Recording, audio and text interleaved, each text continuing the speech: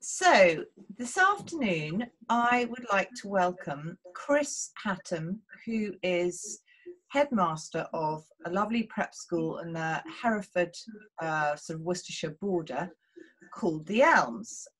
Good afternoon, Chris. Thank you so much for talking to me today. Good afternoon, Panda. Thank you very much for having me. I'm sorry it's the hottest day of the year. That's not a problem. Chris, I just want to ask you, actually, how long have you been headmaster of The Elms? I've been here for 2.5 years. So I started in January, which is a little bit unusual.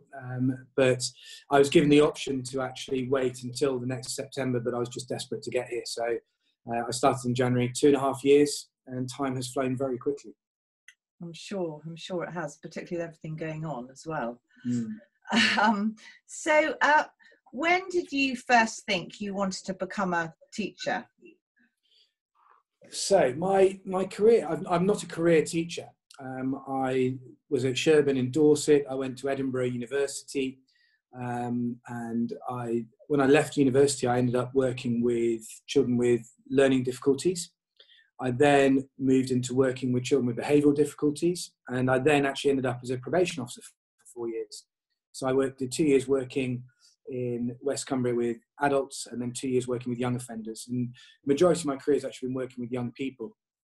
I got very frustrated with the red tape in probation service, and the opportunity came to move into a teaching role at Sedbergh School in Cumbria. And actually, when I looked at it, everything I enjoyed was transferable. The working with the children, the helping to develop their characters and helping them to find who they were, set them on the course to find out who they might be, was all very much sort of within teaching as it was in probation. So that opportunity I took, and I spent 15 very, very happy years at Sedbergh School, which is up in Cumbria. Beautiful, actually quite similar surroundings to here, bizarrely. I went through the ranks there and went from a trainee teacher, ending up as a housemaster.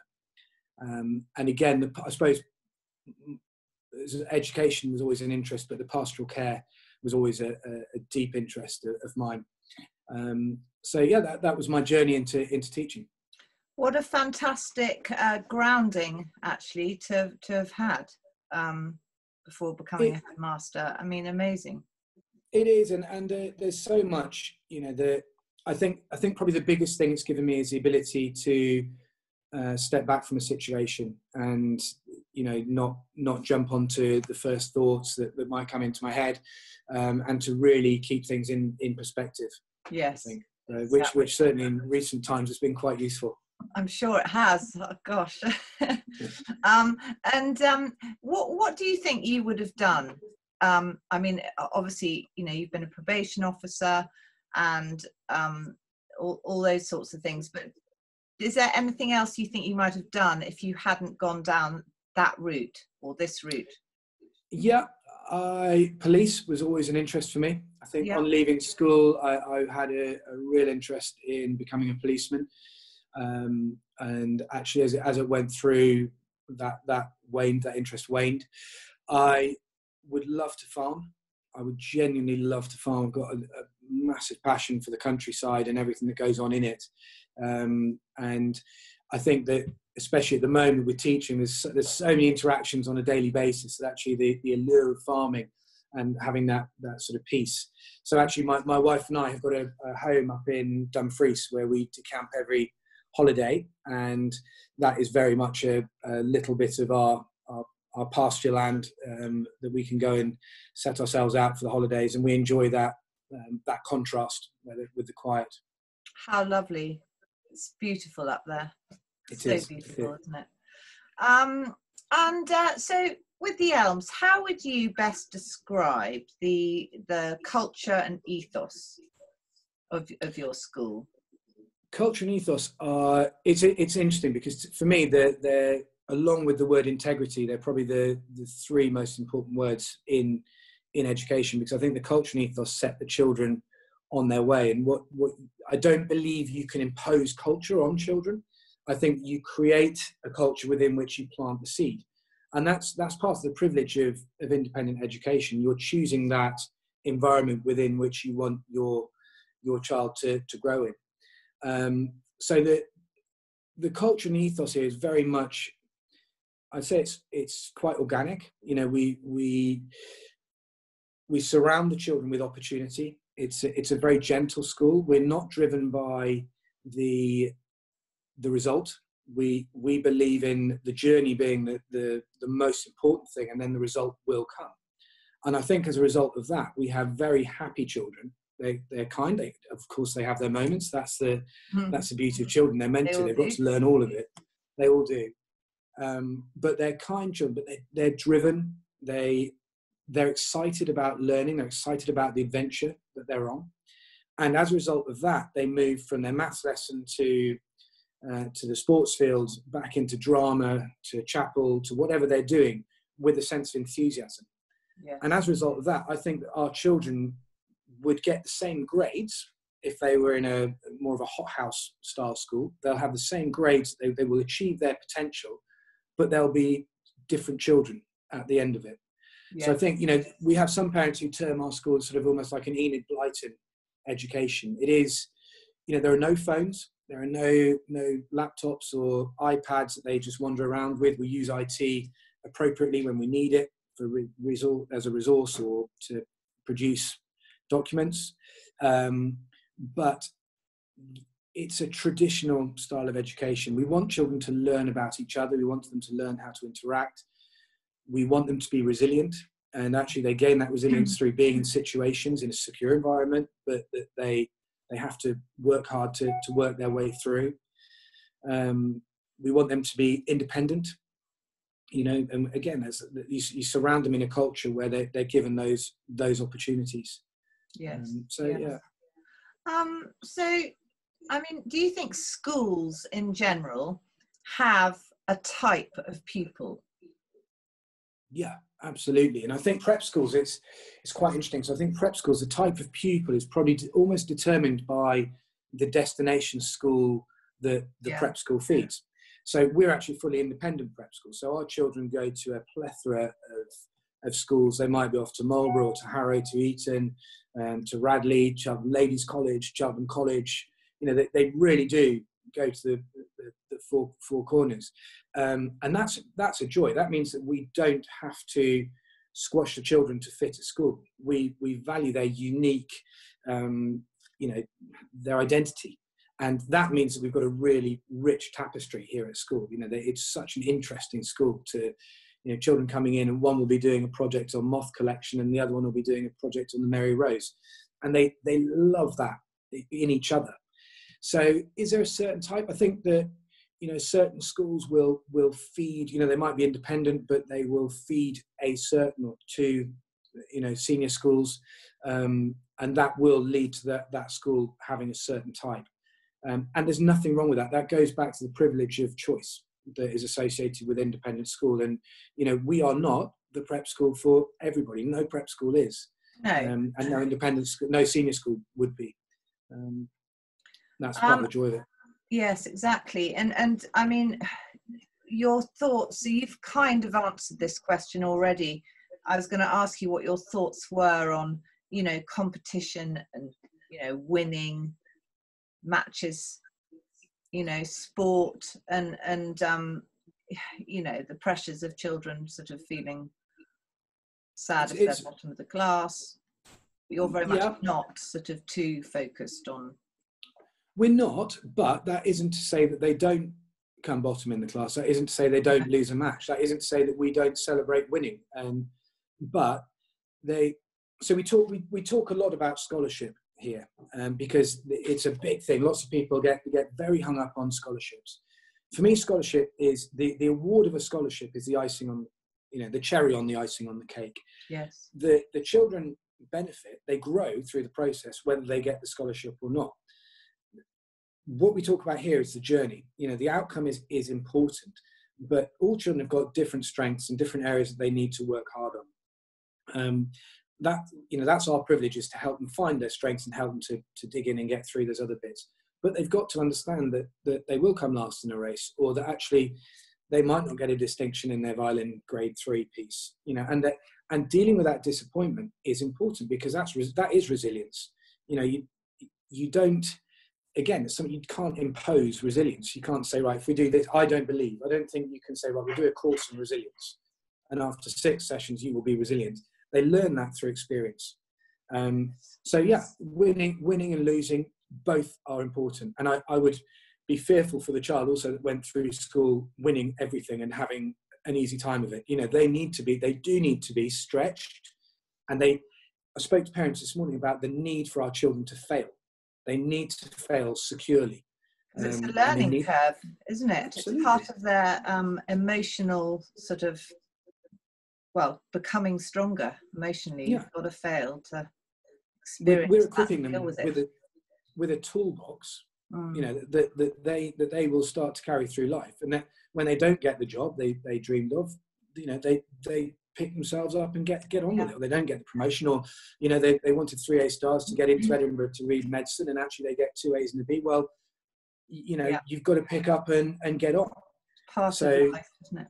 Exactly. And that, you know, it's educate. The academic side of things is really, really important. Of course it is, but our job as a prep school is to prepare them for that senior school. I want them on day one. Having been a senior school housemaster, I know what they need to be able to succeed on day one. I don't want them to wait till term 3. No. I want day one our children to be the ones with their hands up, able to bounce back, to be happy and be excited. Because we don't finish the product here, for want of a better phrase. We set them up to race into that next stage. Yes, yeah. Do you think that mental health has become more of an issue over the last few years? Or do you think perhaps it's just actually now less of a taboo subject, so it's talked about more? Or do you think actually the pressures of modern life now and technology? I think it's a combination of both. I think definitely there is over the last 15 years I've been in education, certainly, you know, having seen similar issues in probation service as well, there is a far greater willingness to discuss it. I think teaching staff and, you know, all sorts of people, parents as well, are more aware of it. So that brings with it almost like a higher rate. But I don't think it's necessarily a higher rate. I think it's a higher awareness. However, I do think also that precious parents feel under for their children to succeed. Children can't help but pick those feelings up. And we do get parents coming here from other schools who say, actually, you know, the environment is squashing our character of our child. And they worry about that. You know, things like at the Elms, we're very lucky. I don't have well-being or mental health or anything like that written on any walls. We have no posters up, because we have chapel in the morning where the children can just spend 15 minutes reflecting. We have, you know, a beautiful farm where the children can go and collect chickens' eggs. You know, they can go and sit in a tree. They can play by the stream. They can take ponies out to the field. Oh, you know, how nice! It is blissful. They're very, very fortunate children, but therefore their well-being, their mental health, that space that they need, is just there. You know, it's very the sport 6 days a week. You know, that's fantastic. Them being fit and healthy without really realising it. It's all there. But I do worry, you know, and again, having seen children between the ages of 14 and 18 as well, I do think that the pressures they are under to succeed are something that we all need to be aware of. Absolutely. So moving on to this next question, slightly related, what are your thoughts and attitude towards, you know, this social media and TikTok and everyone knowing what everyone else is doing, and Instagram and I mean, I think what we've got to face is that it's never now going to go. You know, it's never going to disappear. It will forever be part of our lives, and growingly it will be a part of our children's lives. At the Elms, we have no no phones, as I said, that we don't want the children to be on that. But then if they're a day child, they go home and they're on it at the end of the day. So it's a real case of working with parents, helping parents to be aware of what's going on out there. Carl Hopwood, anybody who wants anything, he's the guru. And we have him in each year to talk to our parents, to our teachers and our children, just about staying safe online, to raise them. IT changes all the time and social media changes all the time. And there are so many different tentacles that are there, that too many. Too many. Yeah. But we've just got to educate the children. We've got to give them that, give them the confidence that if it starts to go wrong, they can speak up, because actually I know I'm teaching people to suck eggs, but we look after our children, and we don't let them get into a car with a stranger, but then we give them a phone at 13 years old and the strangers are in their bedroom with them. It's a very odd thing that we're all part of, and we have to set the example for the children as well. I know I've been guilty of my children actually saying to me, "Dad, can you put your phone away, please?" Yeah, I've had it too. We're all guilty of it, aren't we? We are, but it does worry me because it's a dependency. I haven't got a problem with it if there's connection with friends in the holidays and things like that. But I think when it becomes a dopamine sort of dependency and it becomes the be all and end all, it really is a problem. It's not healthy, is it? No. And Chris, so how did your school sort of pivot to homeschooling these last few months? What did you use? What tech did you use, to do your? I don't know. Did you do lots of live lessons? Did you? Well, the Elms is an interesting one because, as I say, we've been. I wouldn't say we're chalk and talk. We're not so traditional. We don't have IT. We have IT in the school. We use it appropriately. But the moment that I said to my colleagues here at the Elms, we are now going to use Microsoft Teams, or I actually started by saying we're going to do lessons online, and their response was incredible. For a bunch of teachers who don't naturally turn to IT, they gave up their Easter holidays and they learned to use Microsoft Teams, which is what we finished up with. Lots of concern about how the children would react to it. Actually, they're so resilient and so elastic. They were given them a day and they were fine.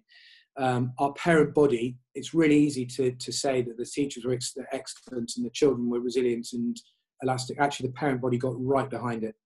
And it wouldn't have worked without that third corner on the triangle. And actually, my teaching staff, they delivered every minute of every lesson live through the whole of lockdown. How amazing. And that was down to our early years as well. So even the youngest children were being given online lessons and tutorials. We had online chapels, online assemblies, form lunches, tutor period. Yeah, that's really good. Really good. Yeah, and from that we've taken a great deal about how we want to move forward and make sure that actually we're going to set prep from now on via Teams. So that the children, so if we did go back into a lockdown or anything like that, actually the children just slot straight back into it. Possibly the uniform list will now include some form of a laptop, a £200 Chromebook, something like that, so that there's something they've got collegiate. Yeah, so that everyone's got the same bit of machinery to use. Potentially, with what's coming up with September, we might do our chapels and assemblies to start with online. So pipe it into each classroom and put it up on the screen so the children can still be enjoying that. So yeah, the lockdown has been horrendous. I don't think any children across the country will be where they should be on the 1st of September. But I'm absolutely confident to say that our children are a lot further on than many in the country. I'm sure. I think that there need to be questions asked of unions, etc., in the future, because I think that my very personal opinion is that there's been a degradation, a duty of care towards the education of children, and I think they've lost. And there's a lot of very good teachers in the state sector who have been hampered, haven't been able to do what they wanted to do, because people come into this job for the children. That's what they do it for. Yes, exactly. And so, so there have been some, I suppose, good things that have come out of it, would you say? I mean, I suppose children have shown how resilient they are, and that if a further future lockdown takes place, they're equipped. You're all equipped to handle it. There has to have been positives, Panda, because to have 6 months of no positives in a child, when you think about how many 6 month periods there've been in an 11-year-old's life, and you give up a good chunk of that and say there's no positive coming out of it, well, not happening. That can't be the case. So the children have, blimey, they even challenged me. I had to bake a cake one day. Oh no. I had to learn how to play the guitar and sing a song for them. Brilliant. But then they all did their challenges. I got a letter yesterday from one of my year 6 girls who went out and found 15 wildflowers and pressed them and put them on the front of a card to send me. Oh, that was one of her challenges. So, no, isn't that positive. Brilliant? Yeah. No, it's brilliant, absolutely brilliant. So your teaching staff, did you have to furlough any of them, or did they carry on because you were doing the online lessons? And we were very conscious of the amount of time our children would suddenly be spending in front of the computer. Yes. So we altered our school day. Started at 8:40 but finished at 3:30, and we did furlough music, art and drama staff. It was a very tough choice, because we value the arts enormously at the Elms. But the long and short of it is that actually, though, we gave them art, music and sport as well. We obviously furloughed sport staff. They were given projects to do, things to achieve, things to work on. But we wanted that to be very much more independent, because we felt that the children were going to have to, and the parents also were already having to give up a lot of time to a computer screen. And the long and short of it is that the shame of it actually is that lots of children, although they might like maths and science, but they really love their art and their drama. So when they come back in September, we're going to have a few days of the arts. They'll love that. Yeah, I think it's also a really good way of integrating them back into school. Got lots of new children starting. I have one girl, bless her, started last term. She hasn't been in school yet. Oh, poor thing. Quite tough for them, actually, isn't it? Because they've barely... my daughter started at Cheltenham College last September.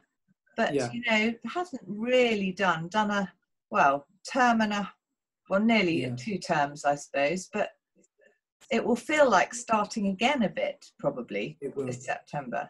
It will, and my son starts at Cheltenham College actually. Oh, does he? September. Yeah, my eldest one is there. She's going into year 11. Oh, really? Okay, I didn't realise that. Yeah, oh, fantastic. Because I think also we got, it's going to be really difficult, and the start that children get, the next term is going to be. It's just going to be a bit strange as well. It is going to be strange. Well, we just got to pray that things can sort of carry on in some sort of normal. But I just don't feel there is any reason that at the moment, the way things are, we've met this morning, I've got meetings this afternoon looking at this, with determination and a bit of lateral thinking, you can write your risk assessments, you can make sure that everything is going to be clean, and you can deliver what the children need, which is quality education and the socialisation. Really important with the socialisation. They socialise, don't they? I think it's not healthy for them, is it? Being stuck at home with their parents. No, certainly my children wouldn't think so. No, nor do mine. Are there any sort of new subjects or skills that you're introducing into your curriculum? Our curriculum is pretty wide. We actually have rural studies in our curriculum as a lesson a week. So we're lucky to have a full working farm as part of the school, which is not a petting zoo. It's I think the danger with farms is that people look at a school with a farm and think immediately of learning difficulties. which is a great shame, because actually our farm is just a brilliant resource for all children. And they are. I was talking to parents again today about the fact that our children have seen they see the sow farrowing. They talk about the agricultural revolution. They work out how much feed that she'll need to get them to a certain weight so they can sell them. Also, it's the full cycle. Yes. With our rural studies, and I really, really enjoy the way we use that as a school. Our musical theatre here is phenomenal. It really is. I think our drama, our musical theatre, our music are so good, and they promote that confidence. There's just, our children just seem to have this, they grow. It's a fine line between being, not arrogant, but over the top, and being confident. And our children get that absolutely right. I think from the exposure they get to it from an early age. But actually, probably my biggest excitement is that we're launching a whole set of new clubs, which even our head of early years is trying to find a banger to do up so the children can do mechanics. Great idea. Yeah, so it's things like that I'm looking forward to that. Mountain biking as well, setting up a mountain biking course and going up on the Malvern Hills. Be good fun. Yes, you're perfectly placed for that, actually, aren't you? That will get them all fit. Yeah, I was going to say I might enjoy the downhill bit a bit more.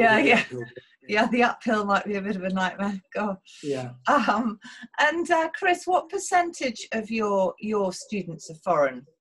Have you got? Is there a concern about them coming back? And well, we've got 10%. We have a cap of 10% currently on our overseas pupils. 5% from Asia, 5% rest of the world. All our pupils from Hong Kong are returning, happy on the 10th of September. The pupils from China have actually all deferred until January. Spanish children will come back. They're just coming over to quarantine. So actually we win because we're not dependent. We haven't got 40% of our children from overseas. That would be a great concern if that was the case. Oh, lucky. So we're benefiting from having less children from overseas in school. And actually, I in my 2.5 years, I could probably safely say that I've increased the number from overseas. I think quite rightly. I think that the children need to, it's a small world out there in reality, and when they get to their senior schools, they will meet people from other cultures, and they need to understand the diversity that's around them. I think we sort of all realise more than ever how small this world is. The recent months have sort of made us, I think, realise. Will this COVID thing affect the sports you can play in the coming months? Are you allowed to sort of do rugby and, I don't know? Rugby, I think grassroots rugby, they've gone back, they've said now we can play touch rugby, so contact rugby. I think that what will suffer is probably inter-school fixtures. So we have fixtures on Wednesdays and Saturdays. That will be difficult to start with. Although cricket now is being played, so we anticipated that cricket would probably be one of the first sports that they could go back to. Yes. And so we've maintained our cricket wickets and things through the summer holidays, which normally we wouldn't. No. So that actually, if the children come back, we can hopefully arrange some cricket fixtures with other schools, and certainly the children here can enjoy that. We're just going to have to be guided by government legislation. So it's going to be interesting. And certainly the idea of bubbles for year groups. A lot of schools would play sort of year 7 and 8 together, for instance, at the top of a school. Well, if they're now in a bubble where you can't mix them, it becomes very difficult. Yeah. I guess it's. But we will keep it going though, because we will keep sport going. Yeah. It's vital for them. Definitely. And then just moving on to school fees have risen above inflation during the past 20 years. Why do you think that is? And do you think the trend will continue? It always seems to be that school fees inflation is 2%, about 2%, and then school fees, raised by 3%. What are your thoughts on this? It's an expensive habit. You know, Yeah. it really is, and there's no getting away from that. You know, I often say to people, I deal with two of the most emotional things that people can give you. One's their children, and the other is their money. You know, and it is a phenomenal amount of money that independent schools ask for. I think that the independent sector has got to will be having a very hard look at the moment. I think that this has really put the fees sort of issue into the spotlight. I know certainly we've been benchmarking for the last 3 years. So actually this year, for instance, our senior day fee, we've actually not put it up at all. Our early years fee, we've actually reduced. And our boarding fee has gone up by 2%, where obviously inflation's gone up by 1.9, I think. So yes. we as a school have been quite mindful, certainly over the last 3 years, about affordability, because it's obviously that, you know, if people can't afford the fees, the schools aren't here. No. But I think that what independent schools, you know, what parents will look for is the value for the money that they are paying. Yeah. And you know, that each school, we go back to the fact that each school is different, and each parent will want something different for their child, and that's, you know, that parents just need to ask the questions, and not. I think that there is I think slightly, to turn it slightly around, I think that possibly what independent schools will see is a greater degree of scrutiny from parents to say, actually, this is the amount I'm paying. You know, if I was paying this for a car and actually it didn't have air conditioning, I can't find anything about air conditioning today. My air conditioning's just broken in my car. Not good. But if you bought it and they said, you know, it's got air conditioning, it didn't have air conditioning, then you'd be asking questions. And I think that possibly, you know, in years gone by, parents have happily just given their children to schools and said, you know, please get on with it. And I think what we're seeing as a sector is a scrutiny of what we're delivering. Yeah. Which is an interesting one, because I think actually as a parent, I've got 3, and I hope and think that I'm a parent who I'm giving my children to that school, having looked at it very closely before I give my children to that school. Yeah. And then, you know, I trust the school to just get on with what I'm trusting them to do for my children. Yes. Yeah. So do you think the future of private education is safe? Oh, golly. I mean, well, I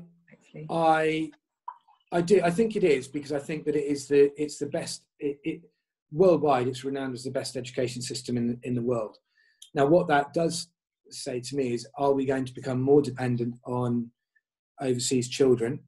Potentially. And I think we've seen a lot of senior schools especially have to look overseas for revenue, as well as the diversity, obviously, in the culture. Yeah. But there is revenue that comes in from overseas. So I do think it's secure, but I think it's an industry that's going to have to morph slightly to be there, to be able to give the education it does at the moment. Yeah, yeah. And just finally, just interested to know, are teaching staff hard to find? Good teaching staff?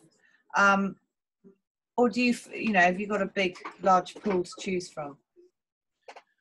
I think it probably depends on you as a school. So I've actually had 5 staff retire this year.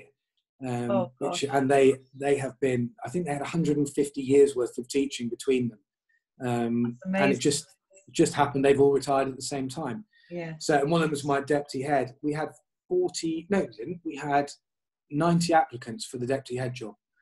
Wow, so I think, yeah. And Anthony starts with us, meeting with him this afternoon, actually. He will be outstanding, but we had an incredible pool of talent to select from. But, we're a co-ed, independent, prep school, rural. Yeah. So those people, you very quickly sift the people who are just looking for a job.